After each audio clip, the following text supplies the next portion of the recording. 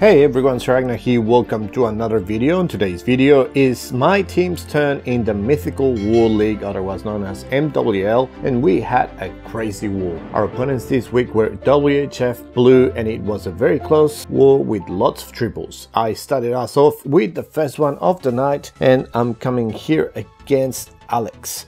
So I'm using the 10 Super Giants, 8 Super Wizards, 8 Witches with the 8 Quakes and 5 Zaps. This is a strat that I saw Zirmus do, so I'm just trying it in competitive war as well. He pretty much says just 4 Quakes for damaging the temple, the other 4 Quakes to damage the Eagle.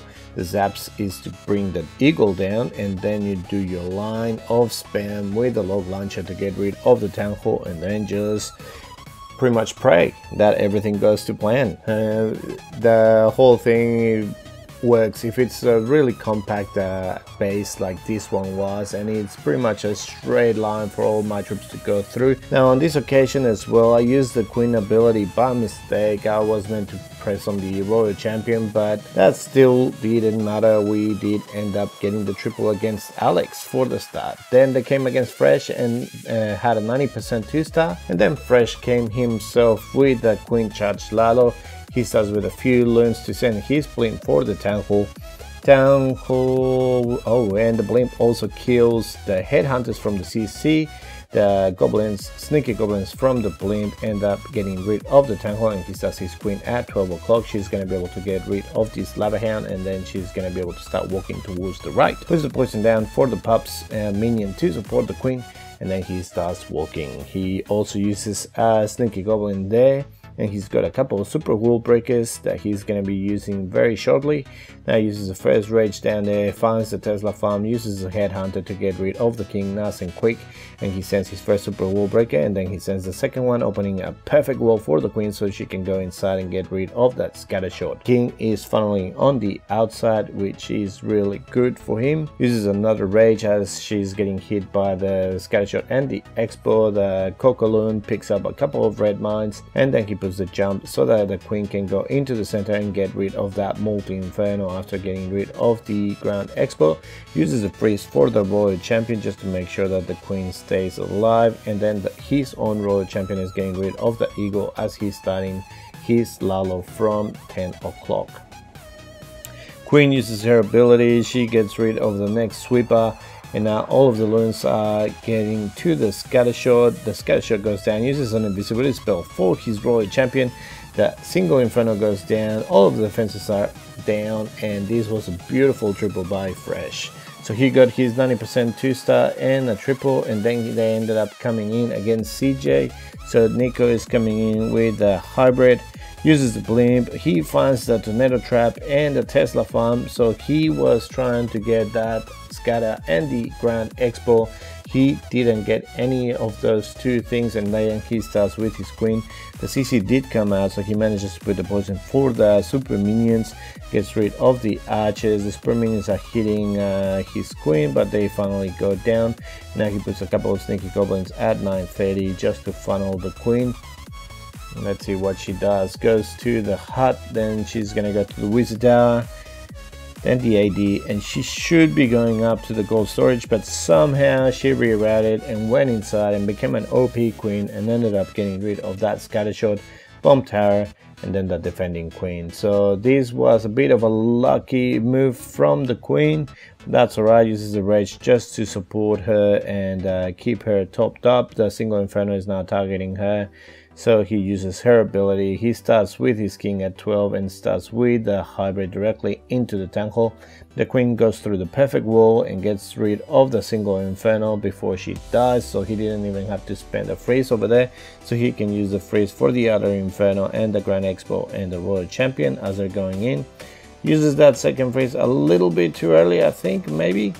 And now the scattershot is hitting his hybrid troops. However, they're all going inside to the scattershot. The Royal Champion gets rid of the scattershot before she dies. He still has a few minutes left. The queen is completely topped up, nothing that can kill her. 13 seconds to go. The king is just getting rid of the buildings over there. She's gonna be able to reroute. The wall is open, so she can get rid of the eagle. This was a triple by him. And then we had Shivan coming in against Darth Vader with his own hybrid.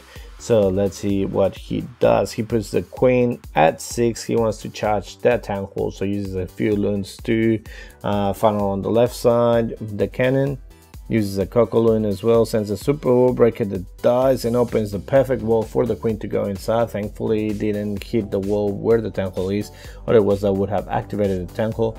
Now the queen is hitting the town hall, so he uses the freeze for the town hall and the Grand Expo. Uses another super wall breaker trying to get her to go inside. However, that wall is open, so she's gonna reroute, so he had to start with his hybrid nice and quick. Puts the king at 3. The hybrid is going in. Now since the queen ended up having been distracted by the defending queen, she stayed there for long enough that she can be rerouted and goes inside, and she's gonna be able to go and get rid of the multi-inferno in the center of the base.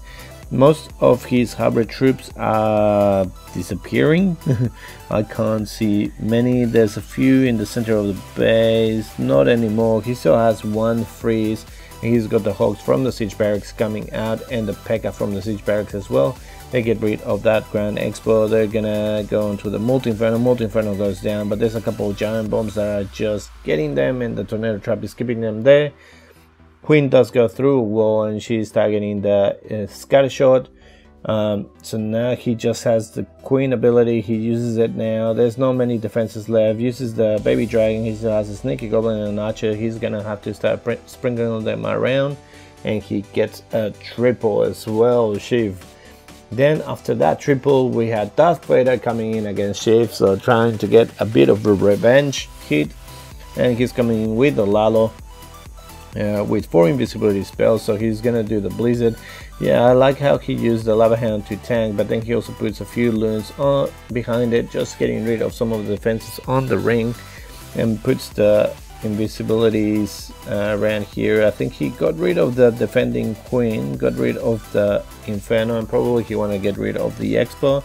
Yeah, he didn't end up getting rid of that, but that's fine. The king ends up finding the Tesla farm, gets rid of the CC, and the queen is at 3 o'clock. The king is gonna be running inside. I think probably he wanted to get rid of that scattershot compartment. Uses the freeze so that the RC can get rid of the single inferno.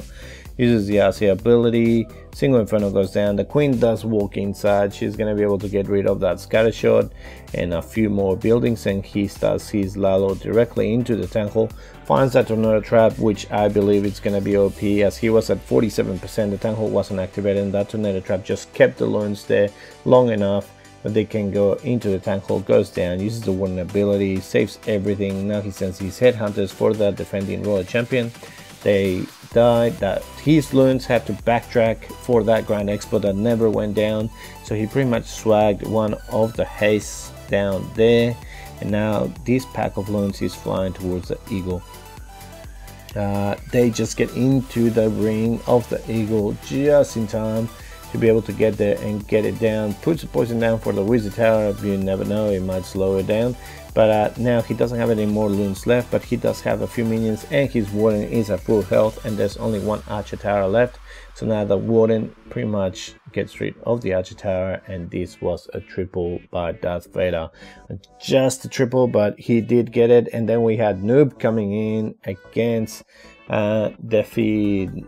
definition something, and he's coming with a queen charge lalo, sending the blimp directly for the town hall. Get it down nice and early, get the first start nice and quick.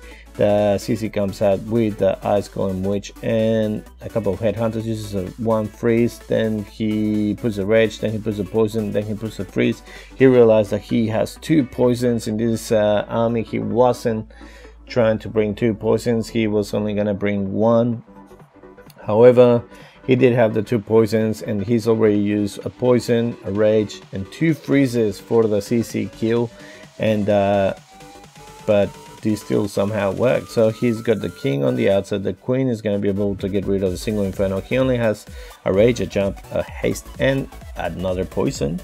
And let's see what he does. He uses the royal champion just to get rid of wizard tower. She's going to be able to move up and get rid of the scattershot as well, even though she's being targeted by the eagle. and puts the poison down, sorry, the jump down, so that the queen can go into the center of the base and get rid of that multi-inferno and also create really nice pathing for his lalo. Now the queen is going to be able to get rid of the sweeper, which is going to help his lalo as well. And this queen, after killing the defending king, becomes an OP tank as the scattershot starts hitting her. And as we know, if the scattershot is hitting ground, it can't hit air. So all of the loons sneak in, get the scattershot down. There's only one wizard tower left with the archer tower and the AD, but there's a trillion loons there. They're just going to be moving from defense to defense, get rid of it. The queen is still alive, and this was a beautiful triple by Noob, even bringing the 2 poisons that he didn't need. Then they ended up coming against Noob as well. Tom QH ended up coming with a drag bat, which is interesting. I wouldn't suggest going drag bat if you have 3 multi-infernos, and you will see why I say that in this attack, even though he did triple. So GG on him. So he's putting the Yeti to make sure his king walks inside towards the eagle. He does have a nice golem that is gonna be OP here, as he's gonna freeze the king, 2 archer towers and the eagle. He's a headhunter to try to damage the defending king a little bit, and then somehow his king didn't reroute to the defending king and ends up getting rid of the eagle. The queen was at 6 o'clock funneling and sends all of his dragons in. The blimp from behind. Now the tornado trap was to the left of the town hall, so if he had come on a different angle, that blimp would not have gotten into the town hall, but this time around it did. And now he's got all of his dragons going in. Now look at the bats, he puts them up there for one of the multis, but there's a scattershot still, there was a wizard tower still, so it didn't matter. If you have like 3 multis, wizard towers, scattershots, those bats were completely swagged. Probably could have come with more spells for the dragons. However, this is still gonna be a nice triple from him. The wizard tower goes down. Probably if that scattershot hadn't gone down, this would have been a defense. But it did, and it was a triple. Then after that, they came in against me, and they also came with a triple. So they're coming in with the super witches and the zaps. So puts the warden at 6 o'clock to start his warden walk. He's gonna be zapping the Expo, Multi-Inferno and Wiz Tower. Now, one of the things I suggest if you're doing the zap and quake, if you're zapping and you're not zapping any of the enemy heroes there, I suggest more doing the 5 zaps 2 quakes. You get more value from the 2 quakes, as it's the 10 tile range, than doing the 6 zaps 1 quake. But that's just a tip from me if that's what you want to do. If you're zapping heroes, then 6 zaps and 1 quake is better, because obviously the 6 zaps get more value from the heroes. Now he's bringing all of his troops in, the tank hall goes down. He didn't have to use the vulnerability nice and early there, since the super witches were behind, and the big boys, well, if they die they can be respawned. And he's sending some of his troops around the outside with the royal champion, a super witch and the Valks from the siege barracks, and a few more super witches with the queen and the warden are on the inside of the base. He's got a jump there connecting the back end of the base. Scattershot goes down, everything is going to be able to move towards the eagle. Eagle is going to go down. The scattershot is the final building there, and he was targeting the healers, but somehow it stopped targeting the healers. Now it's hitting the witches, but the scattershot cannot do anything against super witches if the healers are healing them. The royal champion moves all the way through, gets rid of the scattershot. He still has, I think, all of his super witches alive, and it was a really nice hit by them, and a triple. After that triple, both teams were 4 triples each, and WHFL was at 90%, so for us to win, CJ needed a 91% or better. And here you can see he brought the 6 zaps and 1 quake to damage the queen and get rid of the scattershot and expos. And then he starts at 12 o'clock with his king and golem and the log launcher. His wall breaker, he was meaning for it to go a little bit more towards 12. He wanted the queen to walk inside with a log launcher, as he's got a golem and an ice golem there. So that's why he's putting like a trillion minions there trying to funnel that. But the queen ends up walking and going to the left. The king does end up going inside, and he can get rid of the defending queen, but his golem and Axe going from the log launcher were completely swagged. Now he sends the royal champion with his queen just to get rid of that multi-inferno and support the queen. She's going to be able to get rid of a few more defenses. The royal champion goes down, and now he starts with his lalo. Remember, he just has to get 91% or better, so this has to be a really good attack. Now he uses the freeze for the multi-inferno, and the warden statue uses another freeze for the tankle. Now that the loons are going to the multi-inferno, he uses one freeze for the multi-inferno, and the tankle uses the warden ability beautifully. Some of the loons are killing the defenses on the outside, some of the other loons are going for the single inferno. They do end up going down due to the Wiz Tower, but this pack of loons do go back, get rid of the single inferno, get rid of Wizard Tower, and now it's just a race against time. Most of his cleaning troops, he was trying to use them for funneling, so he doesn't have many, and he ended up time failing 98%. Very unlucky, but CJ still got 98%, and with that we came out with the win on percent, 99.6 to 98%.